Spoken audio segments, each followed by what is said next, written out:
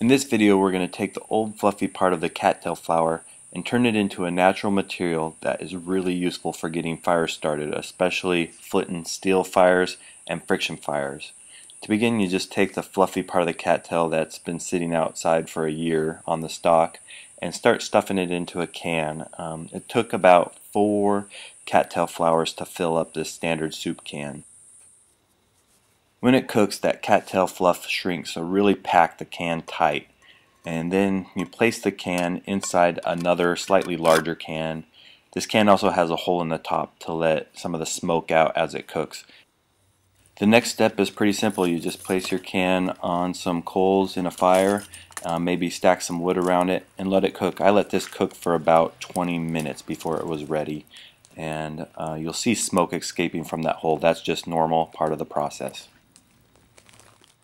And that's it. When the can cools, you can open it up and you'll find this really fine powder of charcoal. This stuff loves to catch sparks and start fires. It's a really useful material to have on hand.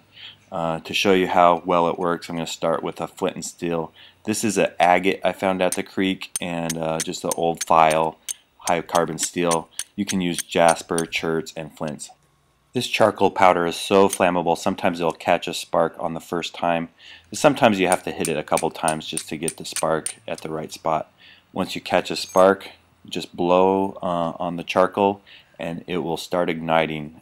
Then you can place your charcoal in a tinder bundle, have more charcoal in there, and just lightly blow on it. And within a few seconds you'll start to see smoke and your tinder will catch on fire.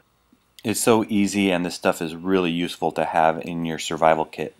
Another use you can use for primitive fire is to have it there at the base of your fire drill as you create heat with the spindle on the fireboard. Having a little extra charcoal will catch that ember and really get things going. You can then transfer that into your tinder bundle, and that charcoal in there will help speed the process up and get your tinder bundle to ignite. So having just a little bit of cattail charcoal when you're making friction fires really helps you be more successful too. Thanks for watching. If you like this, check out some of my other videos on ways you can use cattail plants to improve your survival and bushcraft skills, including different ways to eat the cattail plant and how to get a friction fire going using a cattail spindle.